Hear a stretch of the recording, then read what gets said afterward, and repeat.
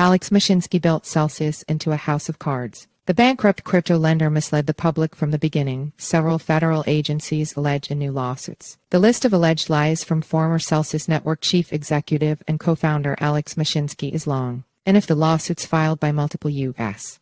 agencies Thursday are to be believed, Mashinsky's campaign of deception, intended to entice users to treat the now bankrupt crypto lending firm like a bank, started at the very beginning. Mashinsky, along with Celsius ex-chief revenue officer Roni Cohen-Pavon, were arrested Thursday, charged with fraud by the U.S. Department of Justice (DOJ). The company is also being sued for violating finance laws by the U.S. Securities and Exchange Commission and misleading investors by the U.S.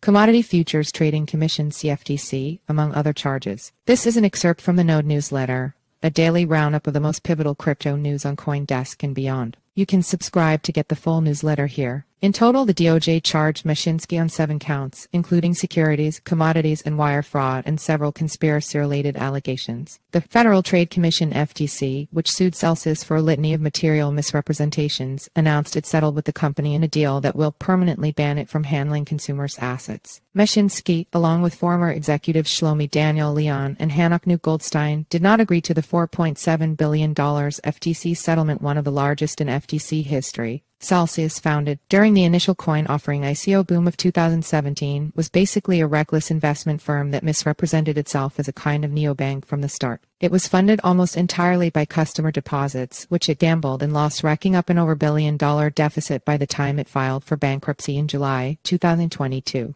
That is, aside from the $32 million earned from a public sale of CL, the platform's native token. See also what crypto lender Celsius isn't telling depositors 2020. Tellingly, according to the CFTC, Mashinsky lied about the ICO too, falsely telling multiple media sources that Celsius actually raised $50 million. Mashinsky, who claims to have created the voice-over internet protocol VoIP, a precursor to ride-sharing app Uber, was known in the crypto community for his combative attitude. He would redress accusations of fraud and misconduct head-on, even responding to small-time Twitter accounts. He told the world he was coming for the banks, as if he were waging a kind of crusade others could join by unbanking themselves using his platform. And he offered incentives. Celsius portrayed itself as a zero-risk lending platform where people could store their wealth and advertised 18% yields on deposits to attract customers. The FTC alleged most users received far less than that, even well before withdrawals were permanently frozen. During weekly hour-long AMAs, ACA asked Mashinsky anything. According to the regulator's complaints, Mashinsky lied about an insurance policy, at times stretching the truth to say it had $750 million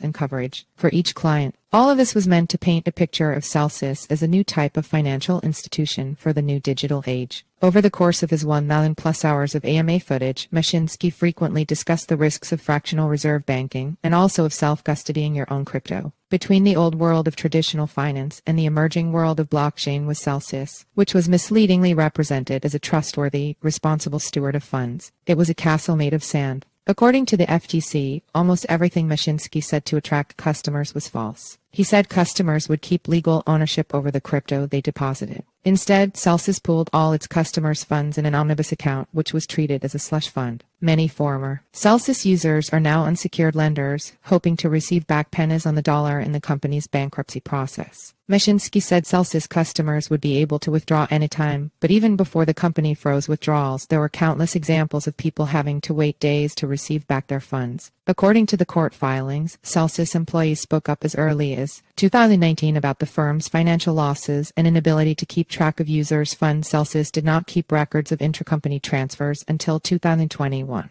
The company was losing money paying out insane yields meant to attract new investors and keep assets on the platform, the only way to keep the scam going. See also, Custodian Prime Trust cuts ties with crypto lender Celsius. 2021 Celsius made Mashinsky and his co-founders Leon and Goldstein millionaires many times over. The company was ultimately brought down by the market crash precipitated by the collapse of the algorithmic stablecoin USD, but at almost no point was it a functioning business, the complaints show. At the very center of its business was a fraud. Celsius executives were making unsecured loans using customer funds and lying about it, as ex-CoinDesk reporter Nate Dye Camillo found in 2020. that they lost money on their outlays over $1.7 billion in total, that they stupidly found themselves in a position of having to buy CL on the open market to pay user rewards, that they speculated in decentralized finance DeFi expecting to win is almost besides the point. These were incompetent, inveterate gamblers, the complaints show. Worse, they ushered unknowing customers into a sand trap, leaving the ability to deposit funds on Celsius open after withdrawals were shut down and after taking their own money off the platform, the court documents allege. It's possible Mashinsky believed his own hype, that he thought he could turn around a struggling company by expanding out of its problems or making a few lucky trades.